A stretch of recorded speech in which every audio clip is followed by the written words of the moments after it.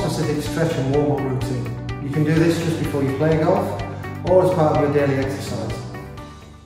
To warm up the muscles in the fingers, hands and forearms, make a tight fist, then open and extend your fingers 10 times. This exercise stretches the hands, fingers and forearms. Make sure your arm is straight and you maintain each stretch for at least 5 seconds. Put your fingers together, raise your hands above your head, reach for the ceiling.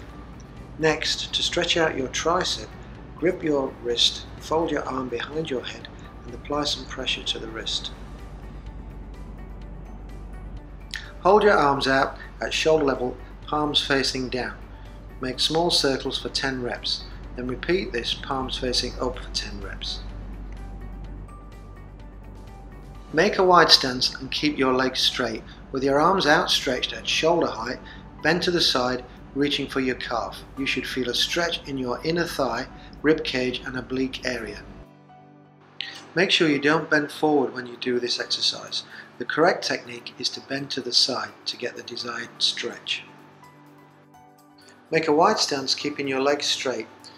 Place your hands flat on the floor, then reach for your right knee with your left hand and extend your right arm to the ceiling. Hold this position for at least 5 seconds, then repeat to your other side. Hold the golf clubs by the heads, extend your arms and make a wide stance, keeping your feet in line. Lean forward as much as possible to feel a stretch in the hamstrings, then raise the toes of your lead foot 10 times. With your arms by your side, relatively straight and your thumbs on top of the grip, raise and lower the club 10 times using only your wrists. Position your arm in a 90-degree angle. Keep your upper arm still. Rotate the club 10 times each side.